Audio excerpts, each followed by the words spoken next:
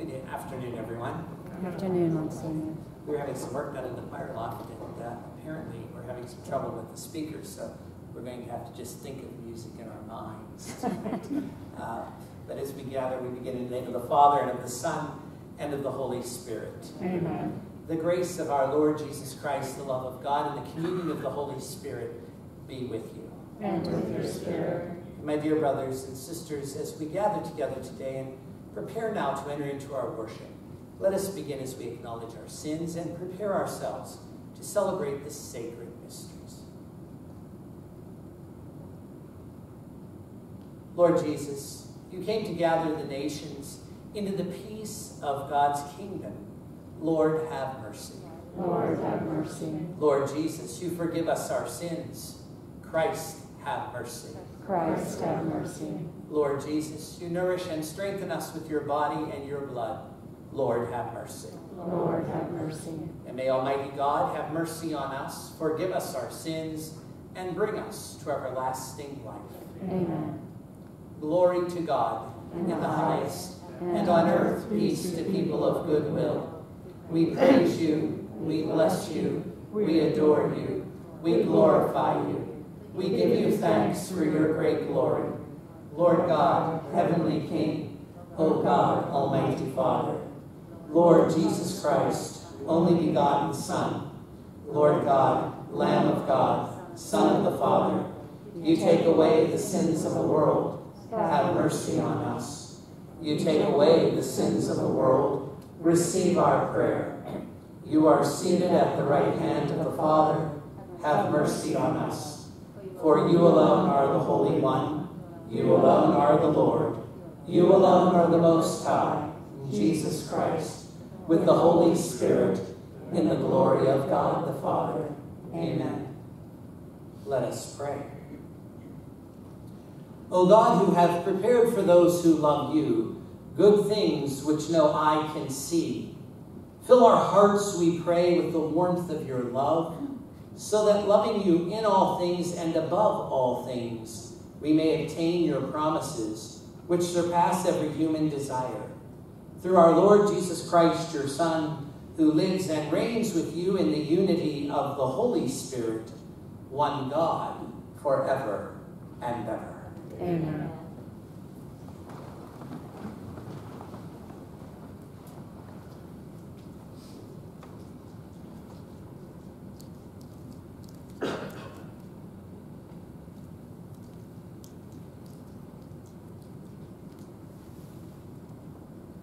A reading from the book of the prophet Isaiah. Thus says the Lord, observe what is right, do what is just, for my salvation is about to come, my justice about to be revealed. The foreigners who join themselves to the Lord, ministering to him, loving the name of the Lord, and becoming his servants, all who keep the Sabbath free from profanity and hold to my covenant, that I will bring to my holy mountain and make joyful in my house of prayer. Their burnt offerings and sacrifices will be acceptable on my altar, for my house shall be called a house of prayer for all peoples. The word of the Lord. Thanks be to God. O God, let all the nations praise you. O God, let all the nations praise you. May God have pity on us and bless us. May he let his face shine upon us. So may your way be known upon earth, among all nations, your salvation. O God, let all nations praise you. May the nations be glad and exult, because you rule the peoples in equity. The nations on the earth you guide. O God, let all the nations praise you. May the peoples praise you, O God. May all the peoples praise you. May God bless us, and may all the ends of the earth fear him. O God, let all the nations praise you. A reading from the letter of St. Paul to the Romans. Brothers and sisters, I am speaking to you Gentiles. Inasmuch as I am am the apostle to the Gentiles.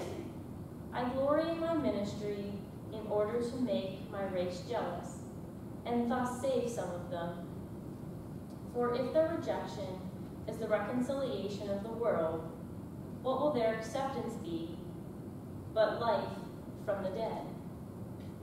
For the gifts and the call of God are irrevocable, just as you once disobeyed God, but have now received mercy because of their disobedience. So they have now disobeyed in order that, by virtue of the mercy shown to you, they too may now receive mercy. For God delivered all to be disobedient, and that he might have mercy upon all. The word of the Lord. Thanks be to God.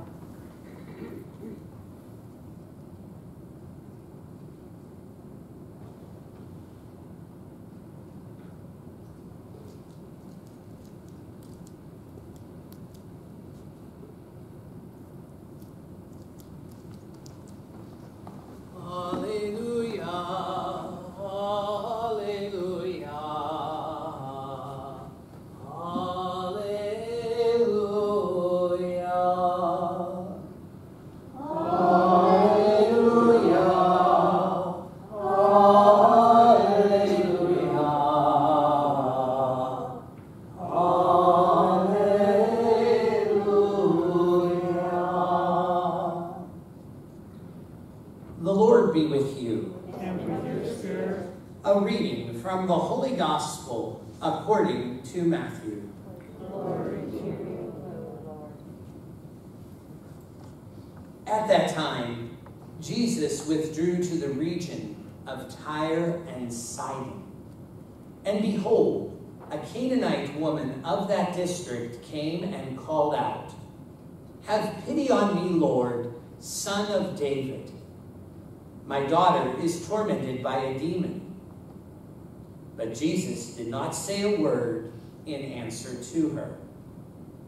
His disciples came and asked him, "Send her away, for she keeps calling out after us." He said in reply, "I was sent only to the lost sheep of the house of Israel." But the woman came and did Jesus homage, saying, "Lord, help me." He said in reply, "It is not right to take the food of the children and throw it to the dogs."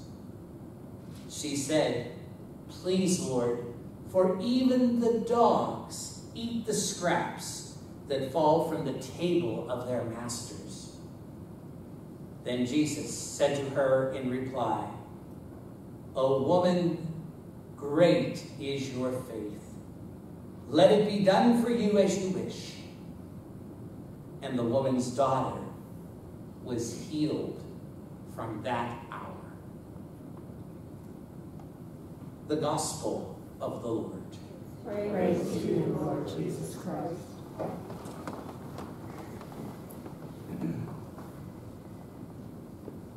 My dear brothers and sisters, we find in several instances throughout the Scriptures, and particularly in the Gospels, in relationship to Jesus' public life and ministry, that he often comes in contact with members who represent the Canaanite community, or in some instances, the Samaritan community.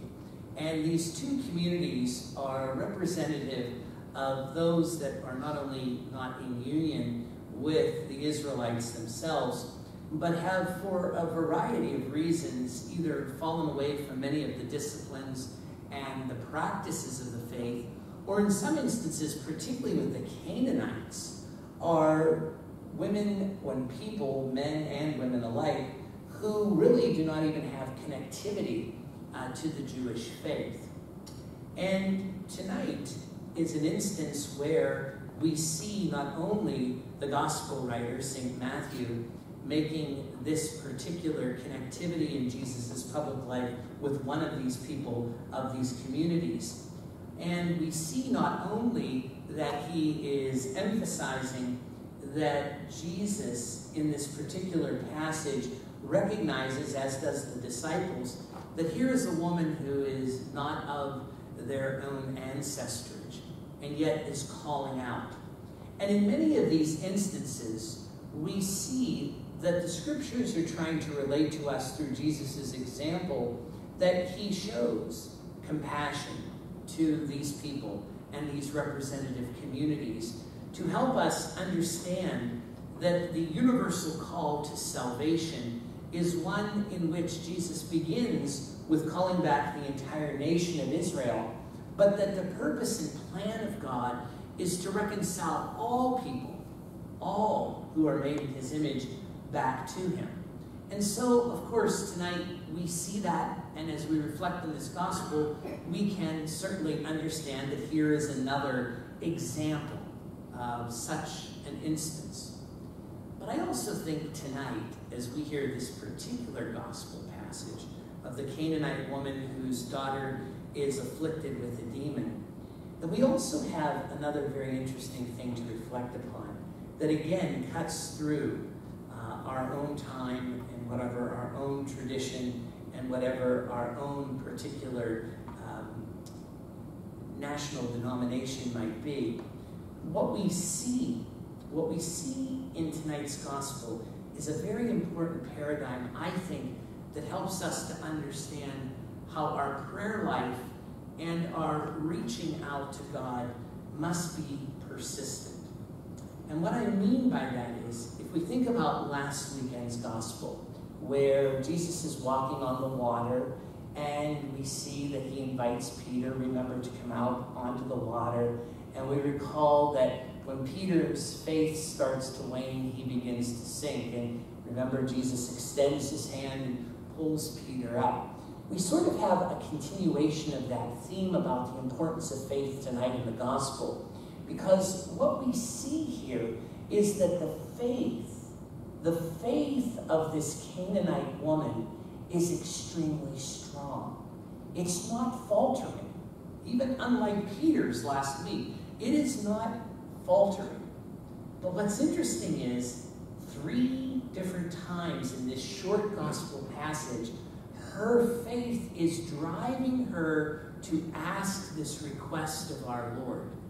And in it, we see that 3 different times she is somewhat denied, or she is refuted, might be a better word that scripture scholars like to use.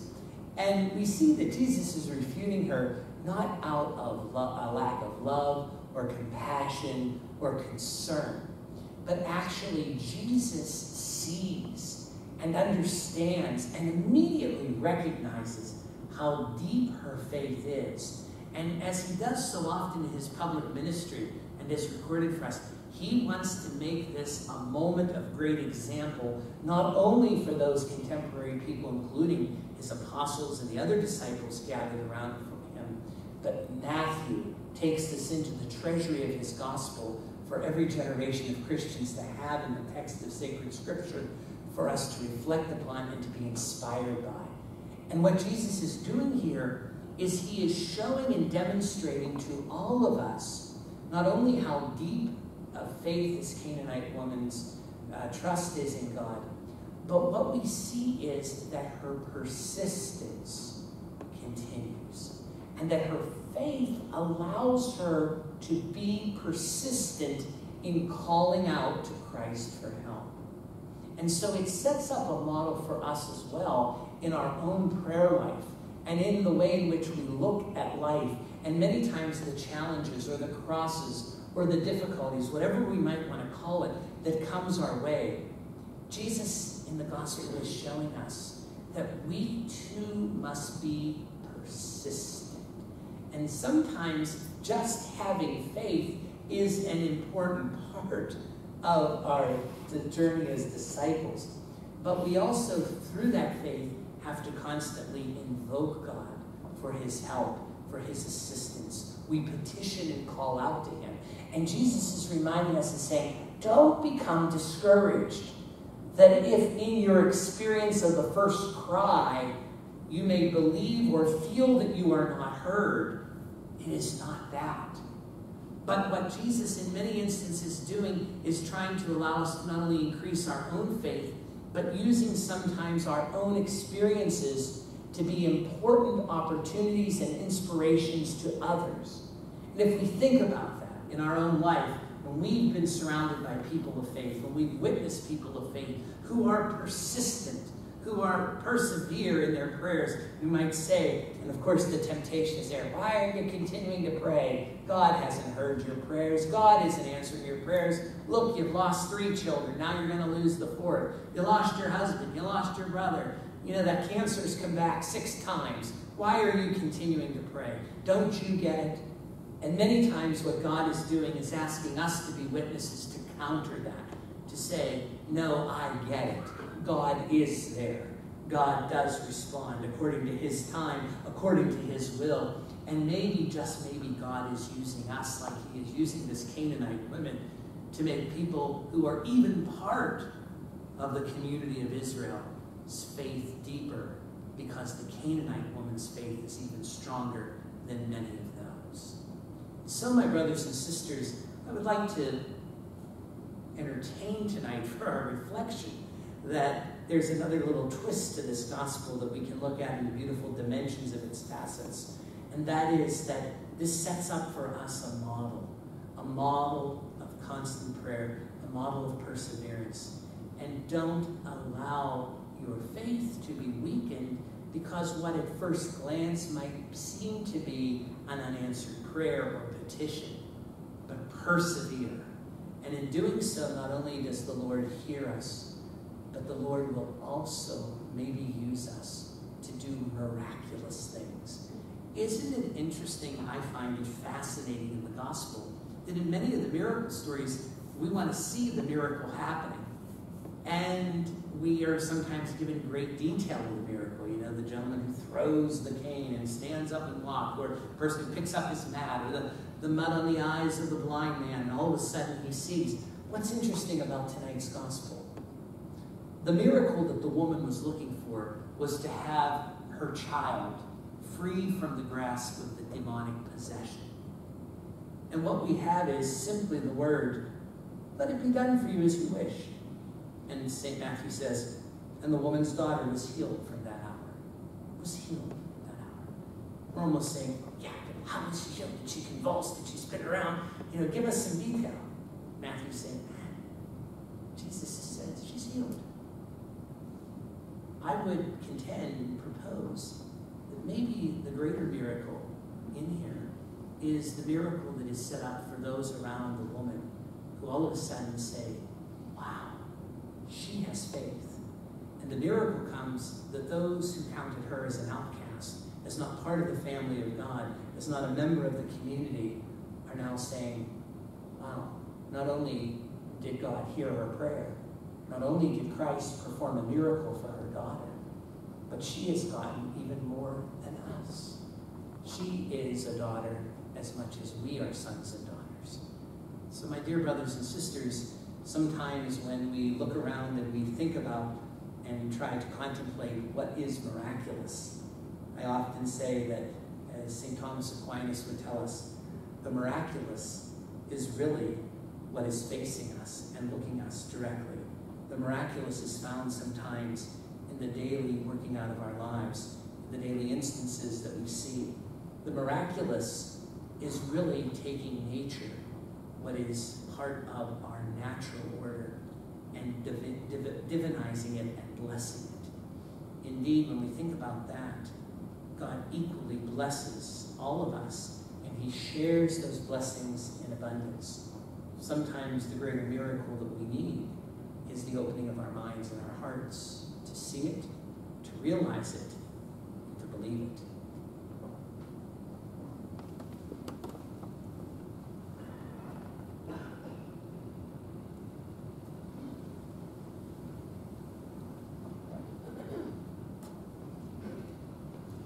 Let us now continue as we profess our faith together. I believe in one God, the Father Almighty, maker of heaven and earth, of all things visible and invisible. I believe in one Lord, Jesus Christ, the only begotten Son of God, born of the Father before all ages, God from God, light from light, true God from true God, begotten, not made, consubstantial with the Father. Through him all things were made. For us men and for our salvation, he came down from heaven, and by the Holy Spirit was incarnate of the Virgin Mary, and became man. For our sake he was crucified under Pontius Pilate. He suffered death and was buried, and rose again on the third day in accordance with the Scriptures. He ascended into heaven, and is seated at the right hand of the Father. He will come again in glory to judge the living and the dead, and his kingdom will have no end. I believe in the Holy Spirit, the Lord, the giver of life, who proceeds from the Father and the Son, who with the Father and the Son is adored and glorified, who has spoken through the prophets. I believe in one holy Catholic and Apostolic Church. I confess one baptism for the forgiveness of sins, and I look forward to the resurrection of the dead and the life of the world to come. Amen. Recalling the faith of the Canaanite woman in today's gospel, we lift our hearts to the Father with assurance that our prayers will be heard. For the Church, may the grace and mercy of the Holy Spirit continue to strengthen her in faith and unity. Let us pray to the Lord. Hear us, O Lord. For leaders of nations throughout the world, may God grant them a spirit of reconciliation and collaboration. Let us pray to the Lord. Hear us, O Lord. For families experiencing strife, may the peace of Christ bring an end to division and repair broken relationships. Let us pray to the Lord. Hear us, O Lord. For caregivers and counselors, and all who help to carry the cross of those who are ill or have sorrow, let us pray to the Lord. Hear us, O Lord. For this faith community, may the Lord help us in using our gifts for his glory. Let us pray to the Lord. Hear us, O Lord. For the prayers of our parish family, listed in our parish book of intentions, for these prayers and all the prayers we hold close to our hearts, let us pray to the Lord. Hear us, O Lord. For those who have died, especially Elizabeth Bruce, who passed away this week, and Paul and Ange Benko, all the deceased members and benefactors of St. James Parish, along with all the names of those inscribed on the crosses displayed on our wall of remembrance. May they rest in heaven for all eternity. Let us pray to the Lord. Hear us, O Lord. Almighty and ever-living God, hear the prayers we bring before you today, which we make through Christ our Lord. Amen.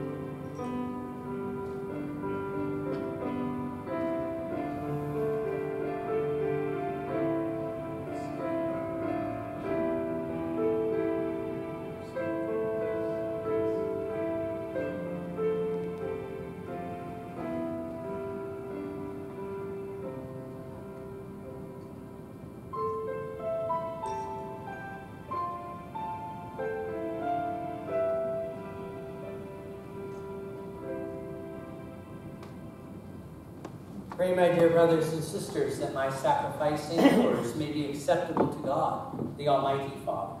May the Lord accept sacrifice from your hands for the praise and glory of his name, for our good and good of all of his holy church. Receive our oblation, O Lord, by which is brought about a glorious exchange, that by offering what you have given, we may merit to receive your very self. through Christ our Lord. Amen. The Lord be with you. And with your spirit, Lift up your hearts. we lift them up to the Lord. Let us give thanks to the Lord our God. It is right and just.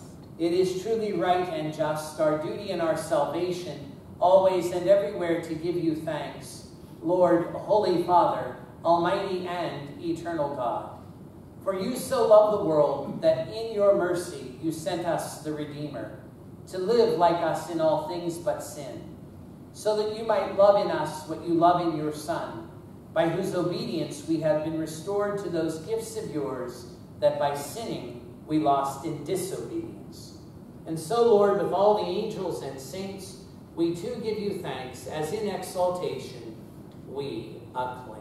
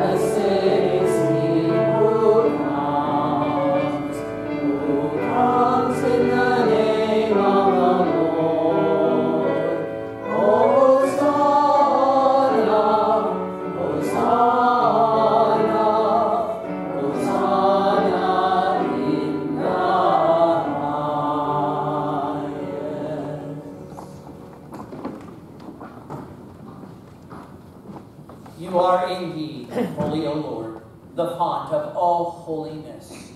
Make holy, therefore, these gifts, we pray, by sending down your Spirit upon them like the dewfall, so that they may become for us the body and blood of our Lord Jesus Christ. At the time he was betrayed and entered willingly into his passion, he took bread, and giving thanks, broke it, and gave it to his disciples, saying, "Take this, all of you, and eat of it, for this is my body, which will be given up for you."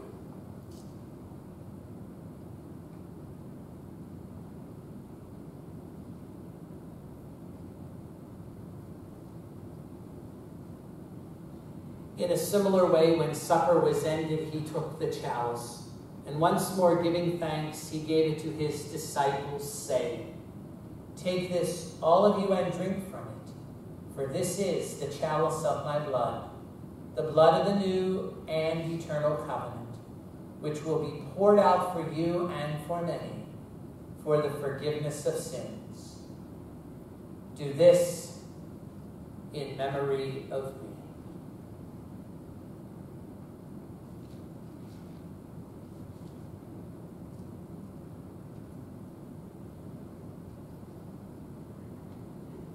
The mystery of faith.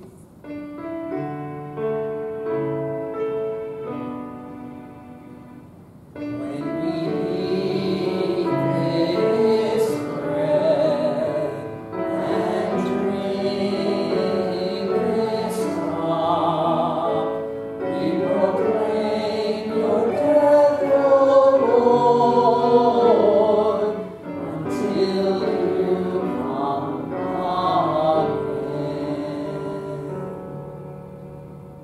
Therefore, as we celebrate the memorial of his death and resurrection, we offer you, Lord, the bread of life and the chalice of salvation, giving thanks that you have held us worthy to be in your presence and minister to you.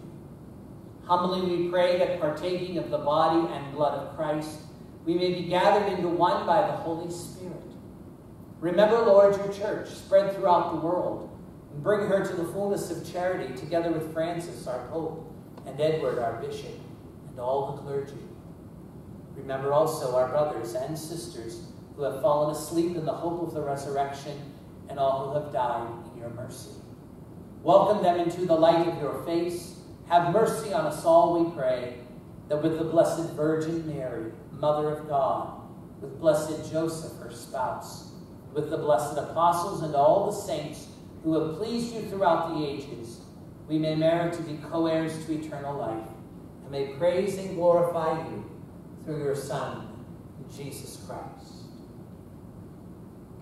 Through him, and with him, and in him, O God, Almighty Father, in the unity of the Holy Spirit, all glory and honor is yours, forever and ever.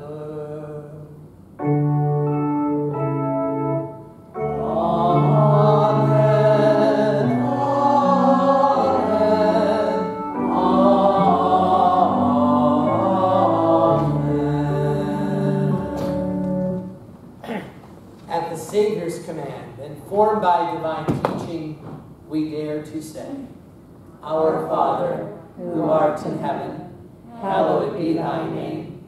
Thy kingdom come, thy will be done, on earth as it is in heaven. Give us this day our daily bread, and forgive us our trespasses, as we forgive those who trespass against us. And lead us not into temptation, but deliver us from evil. Deliver us, Lord, we pray, from every evil. Graciously grant peace in our days, that by the help of your mercy we may always be free from sin and safe from all distress, as we await the blessed hope and the coming of our Savior, Jesus Christ. For the kingdom, the power, and the glory are yours, now and forever. Lord Jesus Christ, who said to your apostles, Peace I leave you, my peace I give you, look not on our sins, but on the faith of your church, and graciously grant her peace and unity in accordance with your will, who live and reign forever and ever. Amen. The peace of the Lord be with you always. And with your spirit. Let us offer each other the sign of peace.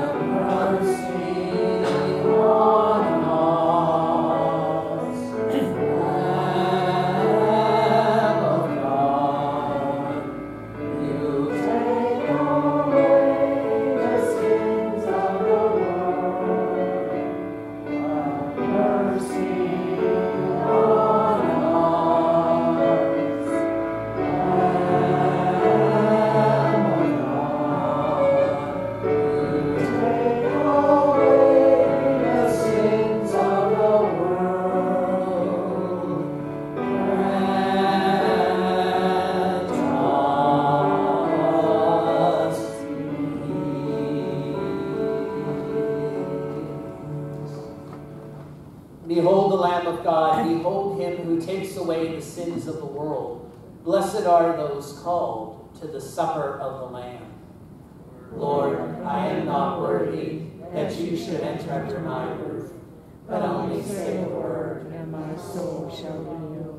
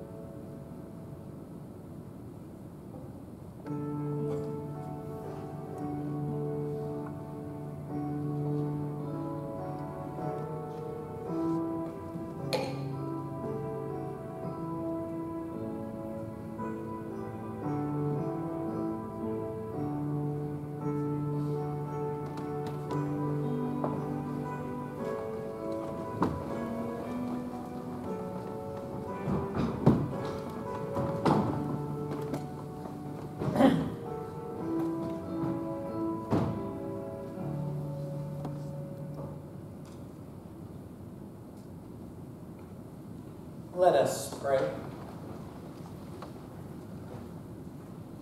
Made partakers of Christ through these sacraments, we humbly implore your mercy, Lord, that conformed to this image on earth, we may merit also to be co-heirs in heaven, who lives and reigns forever and ever. Amen. As we listed in our prayers of the faithful, I ask you to please remember the soul of our parishioner, Liz Bruce. And many of you knew Liz. She's very active here and very important part of our parish community. You know, she has been a great witness of courageous battling. She has been battling cancer for quite a while. We commend her to the Lord. She died this past week, and her funeral is going to be Monday morning at 10 a.m. here at St. James. So we pray for her that God may now give her eternal rest and peace, and pray in a special way for her family and for all who mourn her loss. The Lord be with you. And with your spirit. And may Almighty God bless you, the Father, the Son, and the Holy Spirit. Amen. Go in the peace of Christ. Thanks be to God. Have a good week, everyone.